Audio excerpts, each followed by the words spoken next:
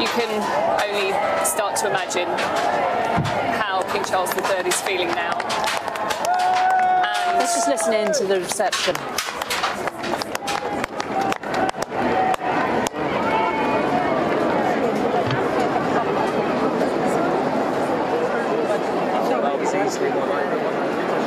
Joining him on so many engagements, so many overseas tours, the fact that he has automatically decided to get out of the car and go over and meet those crowds really is not surprising. And he's surrounded by close protection officers who've worked with him for a very long time, who he has a great deal of trust in.